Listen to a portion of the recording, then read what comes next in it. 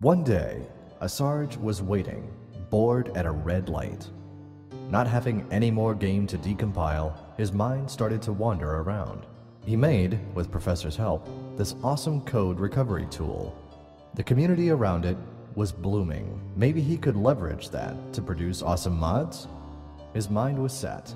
There shall be a competition. He walked the land, amassing followers wherever he went.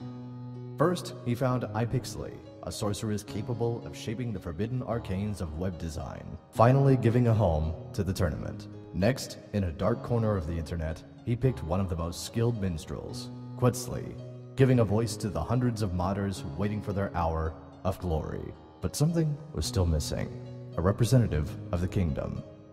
As he walked, his path crossed with a like-minded hoster, Pahimar.